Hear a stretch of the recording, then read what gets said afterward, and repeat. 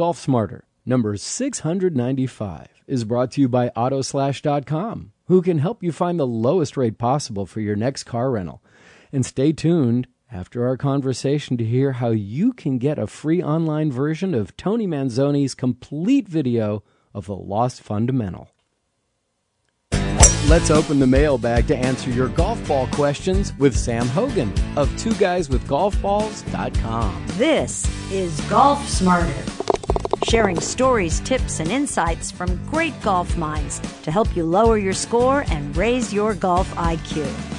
Here's your host, Fred Green. Welcome back to the Golf Smarter podcast, Sam. How you doing, Fred? I'm doing great. It's so great to have you back on, and especially want to thank you on behalf of the Golf Smarter community, the Golf Martyrs, for sponsoring Golf Smarter Mulligans and participating in Golf Smarter. Thanks so much. Oh, yeah. No thanks necessary, but you're very welcome. I enjoy it. I enjoy being a part of it. It's been great to interact with your listeners and your community. Very exciting. Awesome. Well, what we've done for the last month and a half or so has been to ask the community to send in questions about golf balls. If they have any questions about golf balls, about how one plays, what's best for them, what's the difference between A versus B, and other questions that I don't even think of. And we have a bunch of questions that have come through. And so I want to touch on some of them and see if we can get the answers that people are looking for.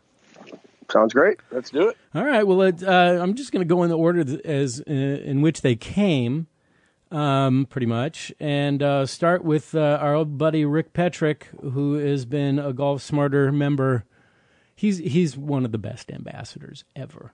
He really is. He's very active with our teachers and our sponsors and participants. It's been amazing. But anyway, he wrote that My Golf Spy came out with their comprehensive ball test using an Iron Byron and TrackMan, and there was a 38-yard distance between the longest ball and the shortest, with the average being about 18 yards. You want to comment on that? Yeah, first off, Rick's great. We've had some.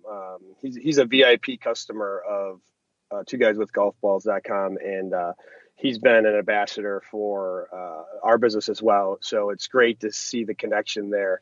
And after this question came through, we've had additional dialogue, and he's done some amazing testing of his own and got some great results. So.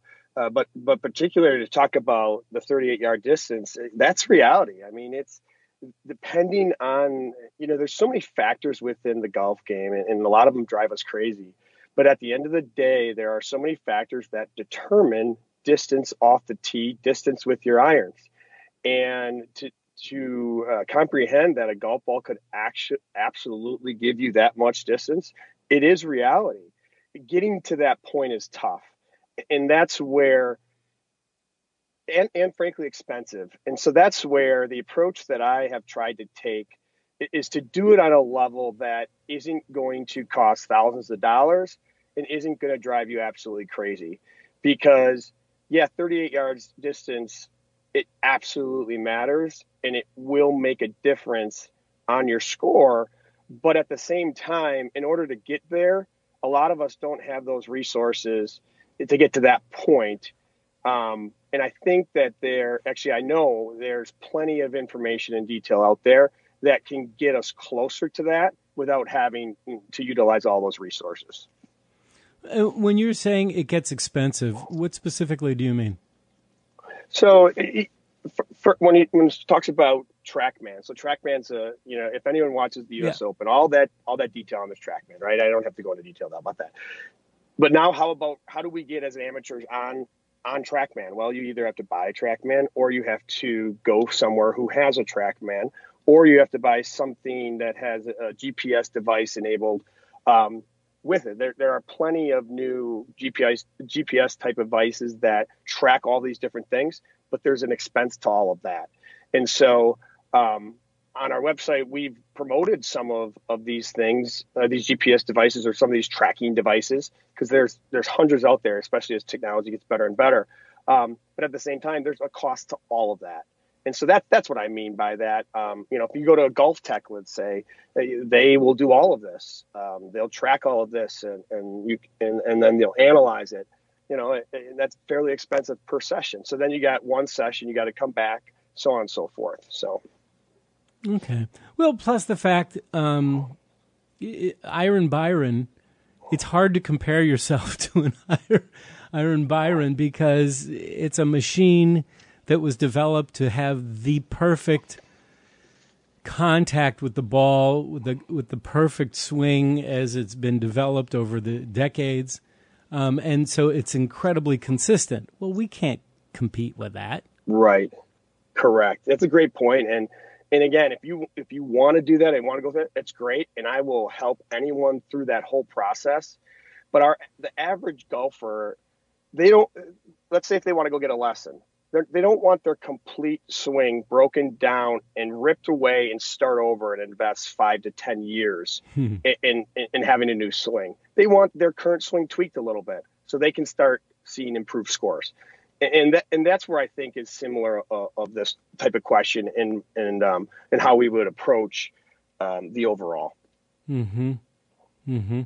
I also want to talk about just for a moment that the Two Guys with Golf Balls.com, the website that you have, it's not just sale of used golf balls, premium used golf balls. You also have a blog on there. So a lot of the stuff that we're going to talk about, you've probably addressed in the blog already, right? Absolutely. That's a great point, Fred. And I thank you for bringing that up because everything happens to a golf ball when you put spin on that ball. And so after our recent podcast and some of the questions came through, we decided to publish a blog specifically explaining everything that about golf ball spin. And how it works and why it happens and what try to avoid. And so, that's a great point. And that's a great reference to start of. First, you got to understand why you're hooking, why you're slicing, why frankly, the ball goes straight, why the ball goes far, why it goes short. And all of those can be explained through spin. And it's a complete overview of spin, golf ball spin in that blog. Mm-hmm. Awesome. All right, let's get to the next question, which is a simple one. Russell Santarelli was wondering about the Callaway Magna golf balls. Yeah, and a quick correction, it's actually Callaway Super Soft Magna golf ball. It's a new ball that Callaway came out this year, and it's actually an oversized Super Soft golf ball. Whoa. What do you mean oversized?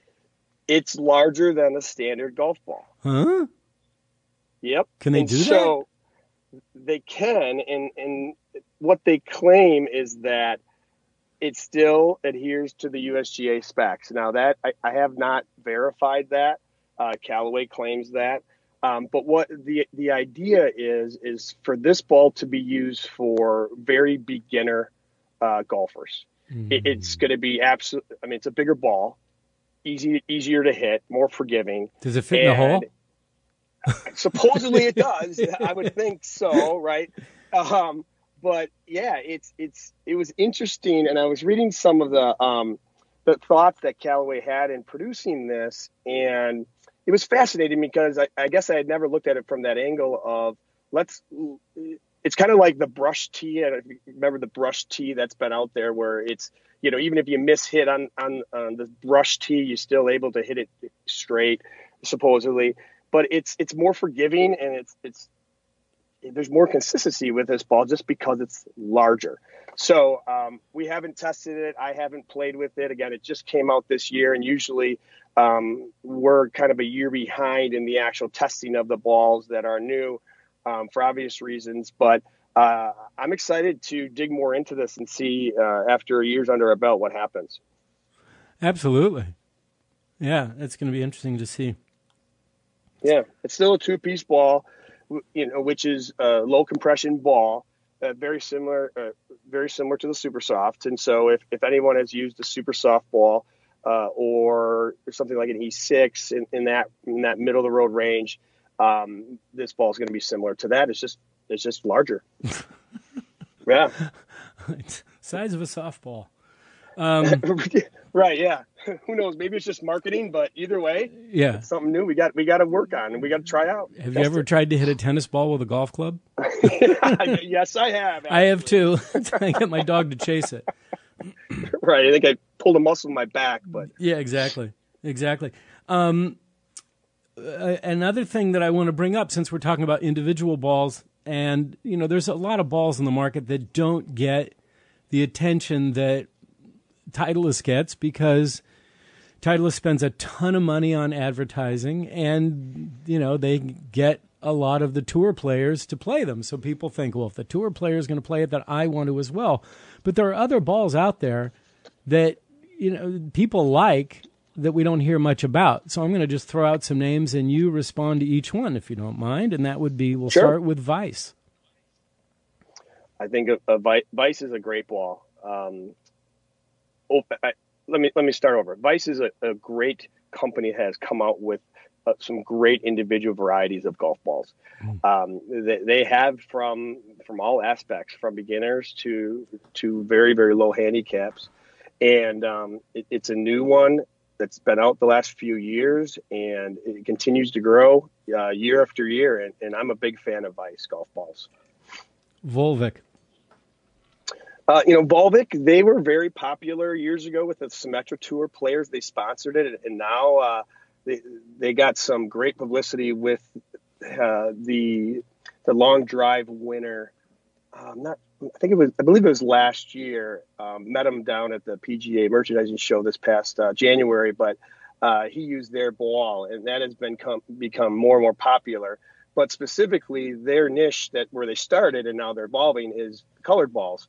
So as I mentioned earlier, is this 2019 is the year of the colored balls, where we're seeing brand new varieties of golf balls with all different colors.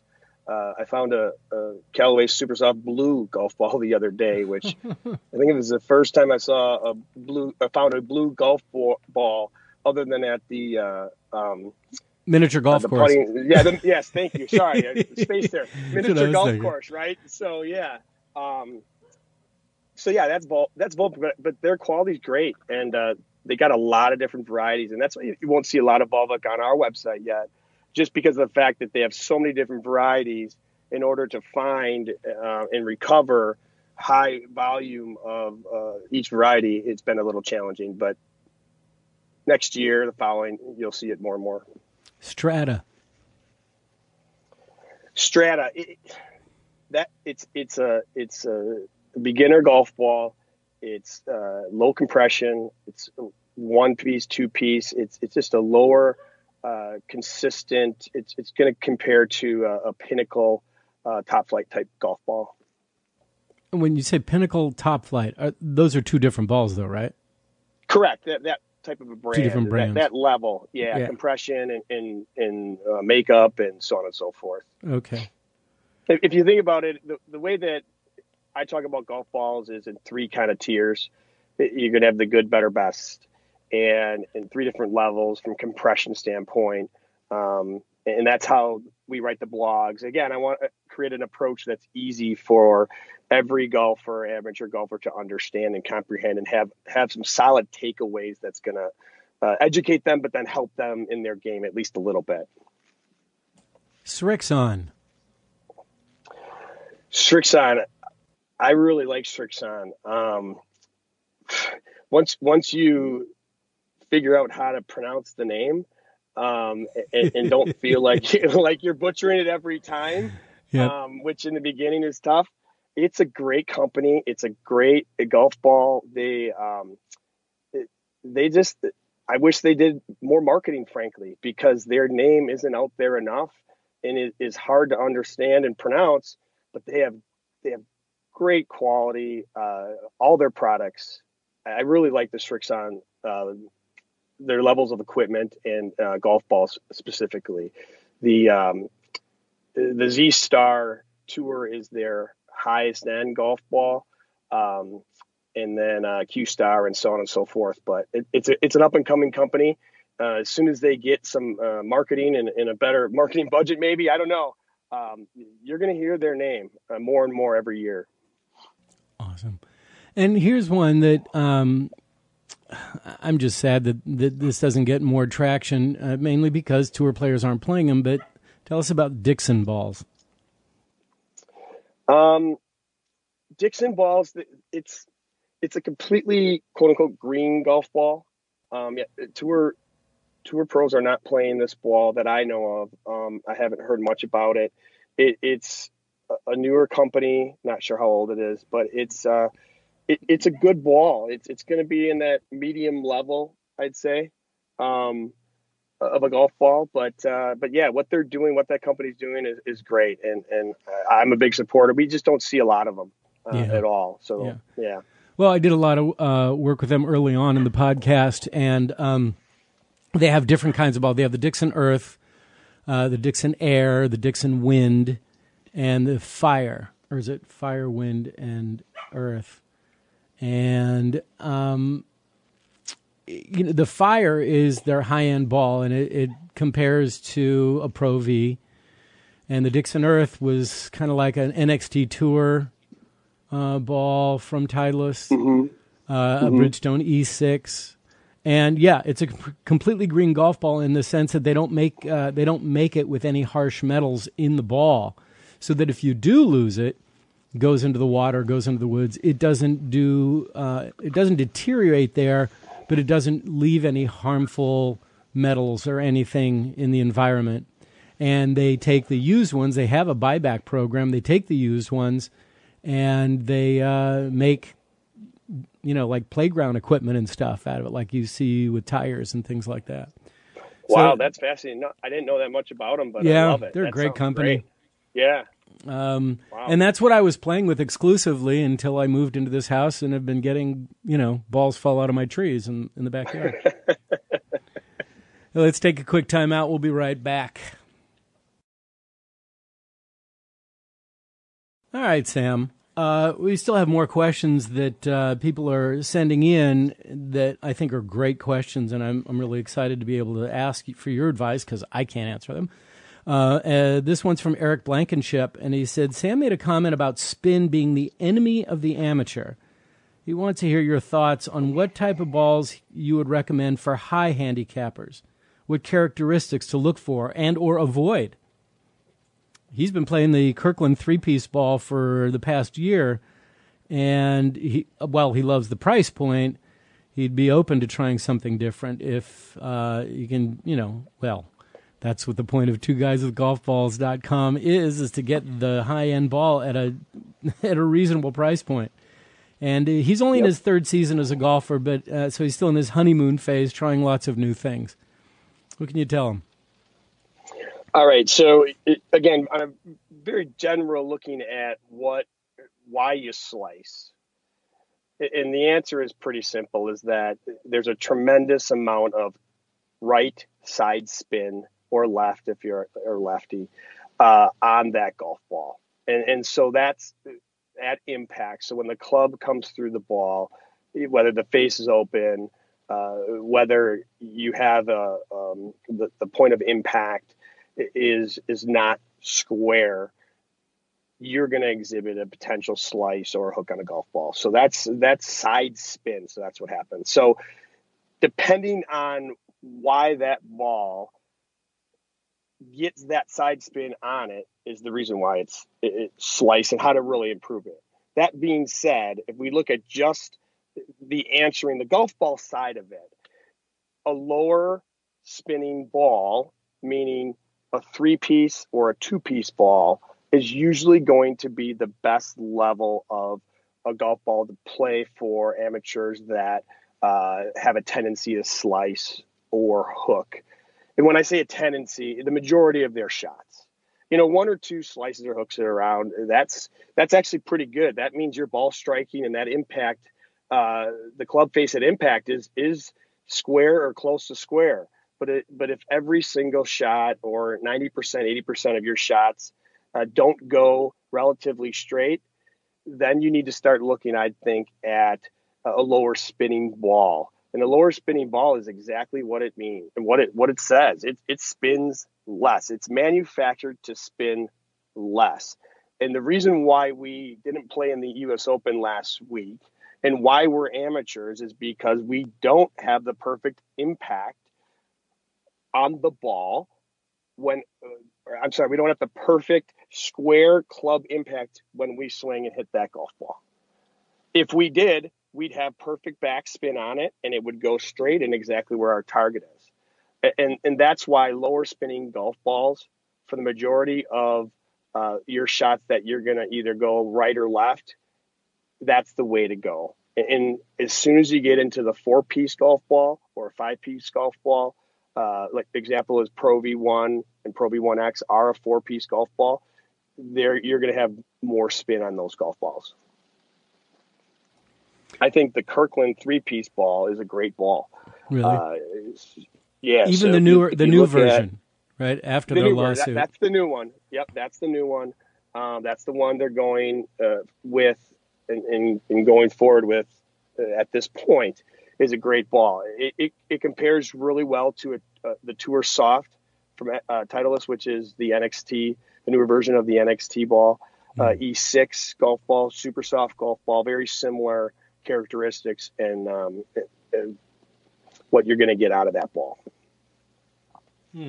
Okay. But I have to comment on one thing.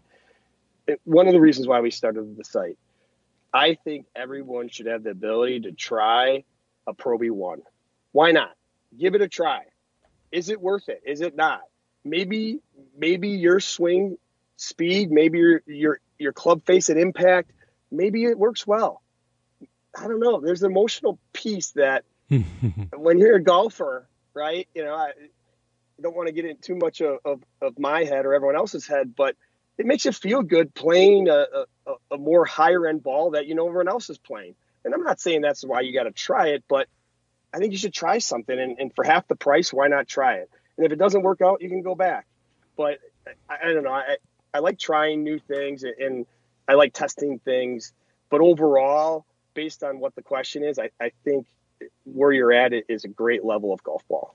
So the reason Sam said pay half the price is that basically he breaks it down into 3 categories of balls: the Eagle, Birdie, and Par.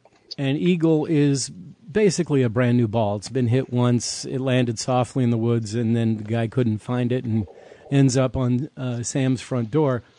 And you can get Pro V1s at half the price of a brand new ball. But let me remind you that when you're checking out at twoguyswithgolfballs.com, that if you use Golf Smarter at checkout, you're going to get an additional 10% off, and you're going to get that every time you go there for every purchase, and that's going to expire not until April of 2020. So take advantage of that and tell your friends. We got to help Sam with his business here. Okay, please. I appreciate it. Yeah. And I'll send you some great balls, I promise. Yeah. 100% guaranteed if you don't like them. For any reason well, actually, so why not? So Eric had a part 2 to his question. It was more of a request, and I'm going to take this one on. He said, have you ever considered selling a sampler of used balls? He said, as a new golfer, I would love to get a mixed dozen of different balls to try out. And if you had a pre-selected dozen of balls he'd recommend for a high handicapper or perhaps one of these days a mid-handicapper, he says, he'd be a very happy customer. While I can, of course, buy a sleeve of new balls at the course, let's be honest, I can lose them, 2 of them in a pond on consecutive swings. And that is exactly why I don't like the idea of a sampler. As I said, I've been playing Pro V1X. And I ordered a dozen AVX, the Titleist AVX balls from Sam, and I really don't think if I had one ball I would have learned anything. I really did need to go through a dozen balls, and I got a bunch of rounds in. That was good, and I think that my scores actually went up a little bit with that AVX. I like the ball. But versus the Pro V1X, I think that my scores were a bit higher. And so I'm just going to blame the ball because over a period of time, you can really compare. Yeah, Fred, I couldn't have said it better myself. I agree with you. Consistency. It reminds me of when a few years ago, and I was watching something on Jordan Spieth, and he had a new driver. Maybe it was the Masters. I think maybe the fourth round he got a new driver or something. And they said, "Do you feel comfortable with this new driver? Do you really know where you're at with it?" He said, "I don't feel comfortable with a driver or really know what differences it has in my swing until I hit it 5,000 times." Wow. And maybe it was 6, but it was a significant amount of swings with that. And that was really telling him, it stuck with me, obviously. To your point, it goes back to why we're amateurs. How often do we have consistent ball strikes? Is it always in the middle? Is it always on the side? Is it always in the heel, the toe? Where is it? And to play a few rounds with it or through a dozen, I agree with you 100% that that's how you're going to be able to get a real feel of what the ball does for you. Because just hitting one ball, what if you slice it? What if you hit it down the middle that time? That's not going to determine what overall the largest percentages of where that ball is going to go for you. Mm-hmm. And what does that tell you about if you try your friend's club with a swing and you hit it down the middle? You're like, okay, I'm going to go out and buy this club. No, don't do that. Yeah, and I'm guilty of that. I did that with a putter. I putted really well, so I went and bought it, and I ended up hating it. So yeah, do not do that. Please don't do that. We actually, there was an episode that we did many years ago. I think the title of it was, if you like your friend's club, buy that one. Because no two clubs are exactly the same. And this was a guy, a retailer, equipment retailer who said that, look, if you try your friend's club and you like the way it plays, just try to buy that off of him, because if you go to the store, you're not going to get the same club. And basically, just get fit for clubs. Just get fit. Yeah, and not to get too far off topic, my golf idol, Ben Hogan, he played with wooden clubs. And he had the highest swing speed, and he was one of the best golfers of all time. And so look at what we have now compared to what he played with or other golfers in his era. And they still did pretty good at that game of golf. So keep that in perspective, I'd say. Yeah. All right, Jim Cunningham had 3 questions, and let's do them individually. He wants to know if a used Pro V1, and again, we talked about the eagle, birdie, and par qualities from you. Let's just say not an eagle, but a birdie quality Pro V1, is it still better than a brand new NXT Tour? Yes, absolutely. And the reason why is laws is like you mentioned, it's the good, the birdie or the eagle quality, that the inside of the ball is what makes up what a Pro V1 is, and better is relative. But at the same time, when you compare the two golf balls, and if you are used to playing a Pro V1, and that's your ball, and that's what gives you the best success and the lowest scores, then the answer is absolutely yes. Do not go to the NXT Tour just because you've played a few rounds with the Pro V1. Now, if there's a huge cart path mark or a slice in the cover, and that integrity of that ball is compromised, then a brand new NXT Tour, I guess, would be better than that, because that's when really the golf ball changes, when it gets to that point where there's some damage to that ball. Well, that's interesting. How much damage is enough damage to a ball that we should say, yeah, I'm not going to play this used ball that I found? Yeah, that's a good question, and we have. And that's not Jim's question; that's mine. No, that's a great question, and I'm glad you asked it, because it's good follow up where we've gone out and our competitors have done it as well. There's a ton of information out there on the results of testing that you've done in all the 3 qualities or 5 qualities or whatever. And even our par quality performed very close to the birdie and the eagle, with the distance and with the performance of the ball. You only lost, I think it was 4 or 5 yards in the par quality. And to amateur golfers, that's not significant enough. That's really going to hurt our overall scores. What some feedback that I had, or that other people, is that who wants to play with a big, asphalt ball mark though on the ball? It just doesn't look fun. It doesn't look appealing. And then but overall, until it gets to the point where that cover is cut or slit, the performance is going to be very similar. But what about on the putting green? What about when you're rolling the ball? What impact does the cuts and the scrapes and the cart path marks and the tree marks, the blemishes there, is there an impact on that on the putting green? That's where you're going to see a little bit of that if it has that slice in the ball. A cart path mark that's still smooth, it's still going to be okay and it's going to roll. Think about rolling a basketball or any kind of ball. If there's a huge slit in it, it might kick right or left. But if it's just if the cover of that ball is smooth and feels smooth, there isn't any rough pieces of it, then you're not going to have any problems on the green. Okay. Part 2 of his question: a used 2019 Pro V1, is it better than a new 2015 Pro V1? Based on what I said earlier, not having any significant damage to the cover, yes, I would absolutely say it would be. And the fact of it is that the 2 generations ahead of the technology that's out there. That's why if someone asked me, Sam, how often should I buy new clubs, golf clubs? I would say 3 to 5 years. Because thinking about how technology changes, and that's one thing why I respect Titleist, that they only come out with a new Pro V every 2 years. And many competitors out there come out with something every year just for the marketing piece of it.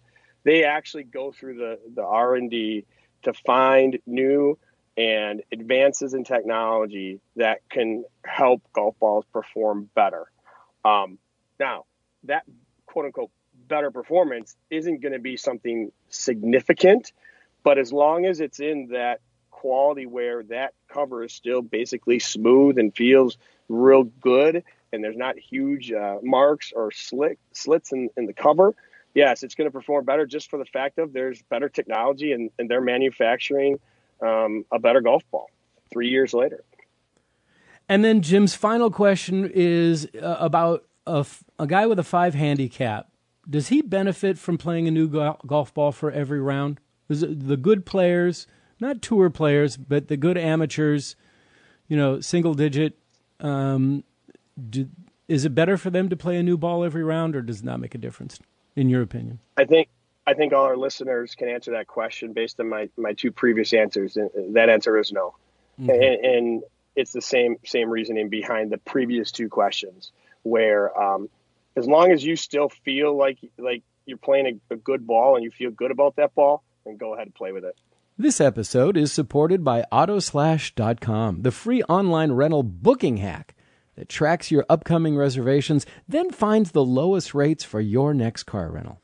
Recently, I was telling you that my wife and I are going to Boston in a couple weeks to visit with her family. At first, we were going to rent a car for the entire time we were there, but as we continue to talk about it, we've decided we're going to cut back to just having a car for a couple of days.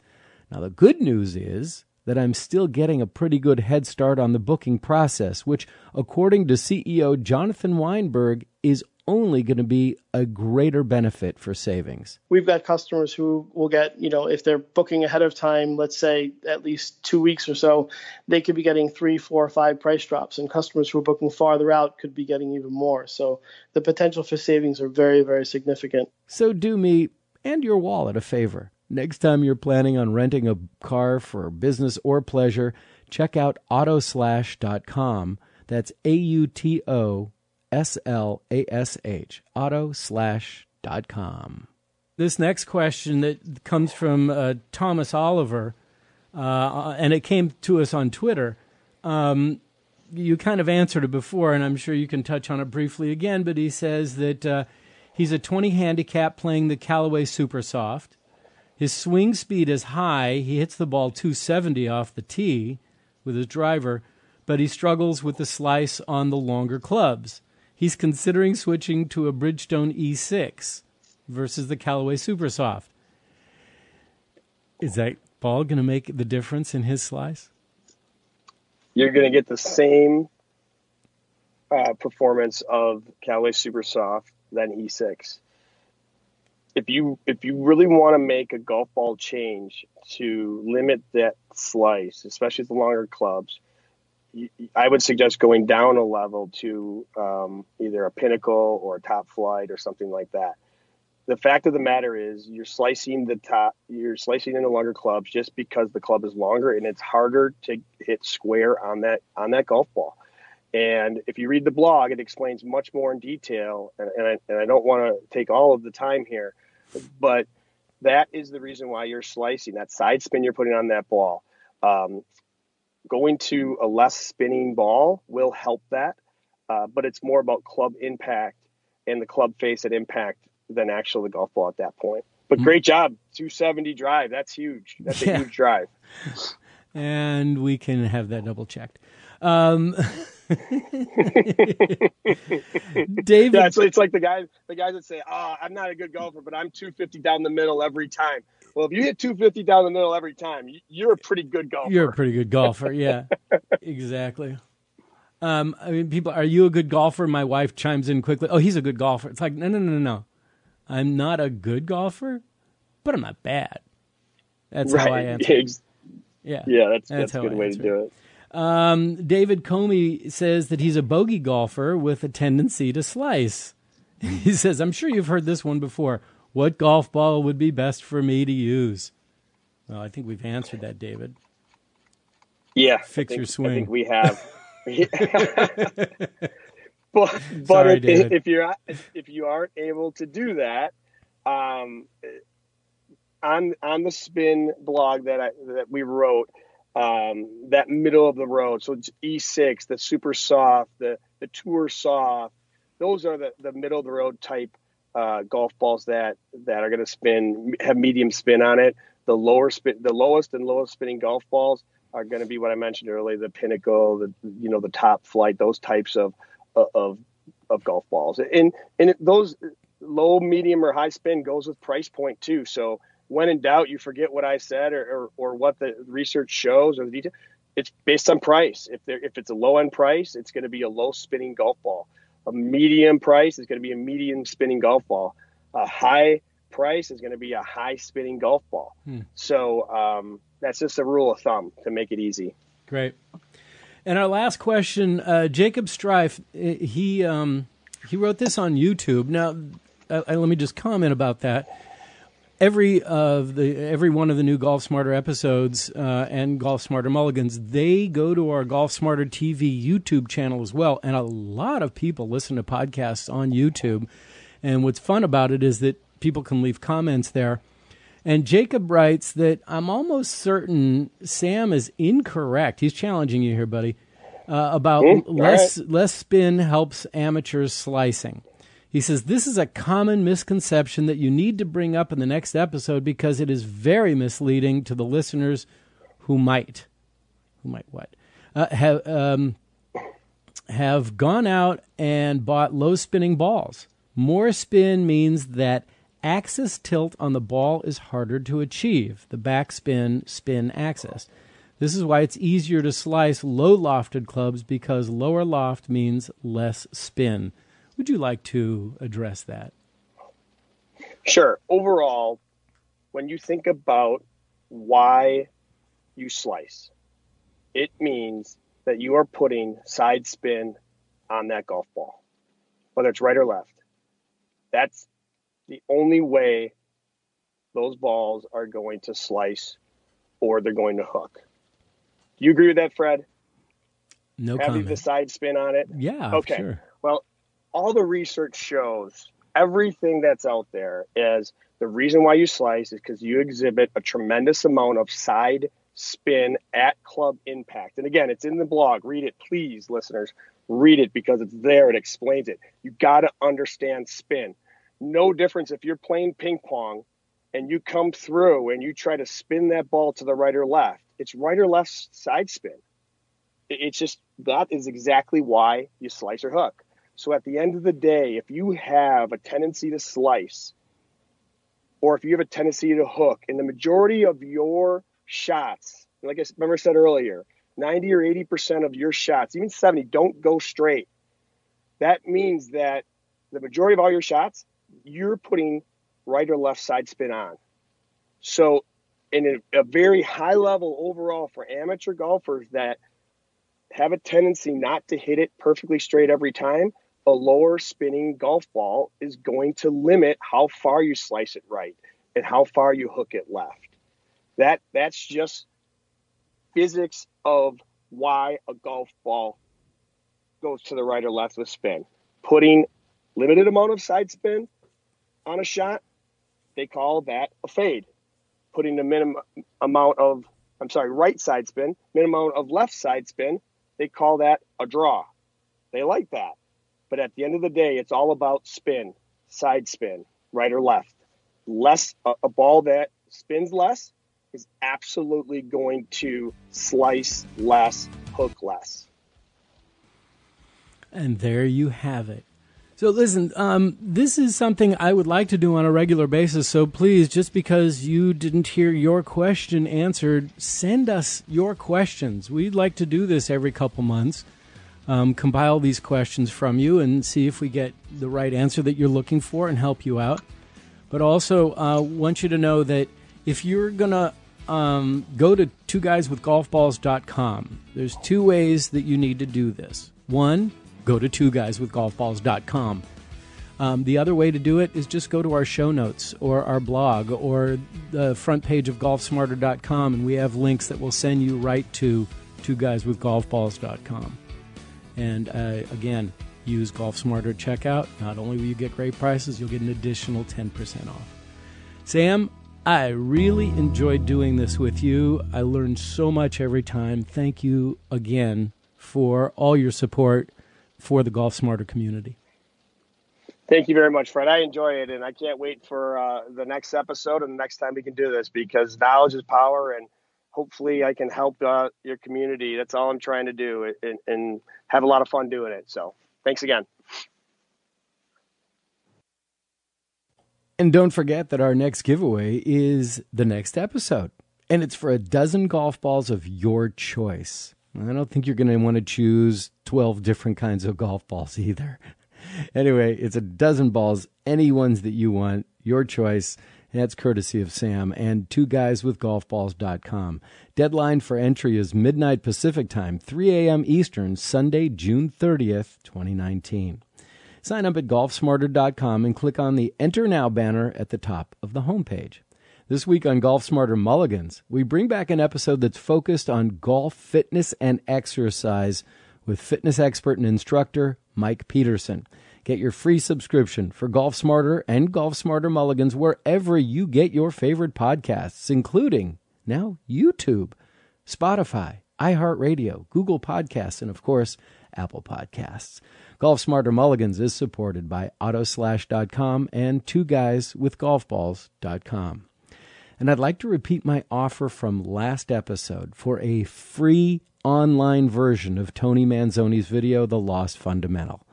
All I ask is that you submit an honest review for either Golf Smarter or Golf Smarter Mulligans from wherever you subscribe to either show. If you post it on social media, that's pretty good. But putting your comments at the place where you get the podcast has a much greater impact, because when potential new listeners are searching for golf podcasts, your referral carries a lot more influence. Well, unless you have thousands of people who are following you on social media, then please, if you do use social media, include a link to the show or a specific episode with your review, and then let me know. Now, once you've posted your review, email me a copy and where you published it. Then once I see it online, I'll send you the link with my compliments. It's definitely a win-win for both of us, because reviews and word of mouth are the best way for podcast listeners to check out both Golf Smarter and Golf Smarter Mulligans for the first time. And hopefully, like you, all they need is one. It's kind of like those old Lay's potato chips, right? You can't listen to just one. Lastly, if we did not address your golf ball questions or concerns in this episode, well, let's do it again. Submit it. Submit your question or your comment. And we're planning to do these mailbag episodes with Sam. We'll do another one in a couple months. Submit any question you like by using hashtag GolfSmarter or hashtag 2guyswithgolfballs in social media, or by clicking on the golf ball questions button on the homepage at golfsmarter.com.